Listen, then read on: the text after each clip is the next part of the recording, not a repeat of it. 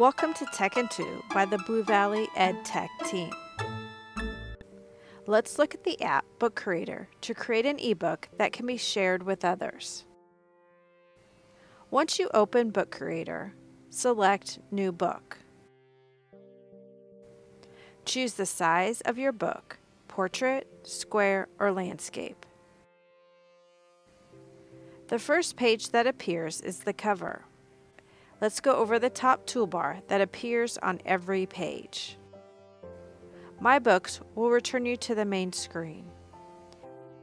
Pages will show you all your pages, and by tapping Edit, you can rearrange the pages, and again tapping on a page and dragging to a new location. Double tap on a page to return to editing view. Once you add content, you can undo at any time with the undo feature. The plus sign will allow you to add content. We are going to come back to this. The I for information provides settings for the book, and if you click on an item like a photo, it will give you additional setting options for that picture. The share arrow provides some options for sharing.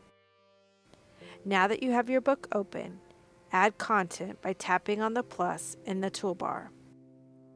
Choose from a variety of items. I'm going to focus on 4: photos, sound, shapes, and text.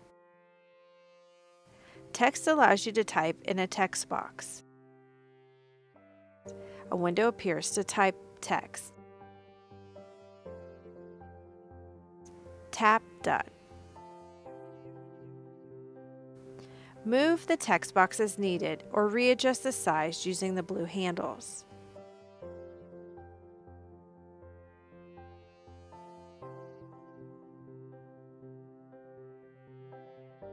Tap the plus again and add a photo. Now under Photo, you can not only add photos from your camera roll, but also videos from your camera roll. Tap to choose a photo or video.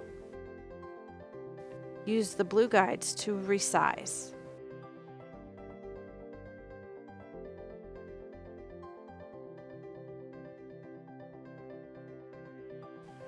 Now once you tap on an image, tap the eye. Notice the options that appear, including adding a hyperlink to an image. Let's go to the next page by tapping the arrow. Now to add shapes. Tap the plus and tap the small shapes icon. Tap to add to the page. Use the blue handles to resize.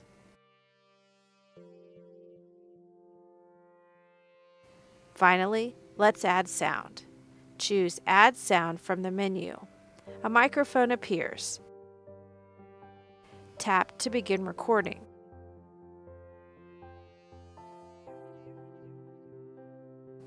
Once you stop and accept the recording, a volume icon appears on the page.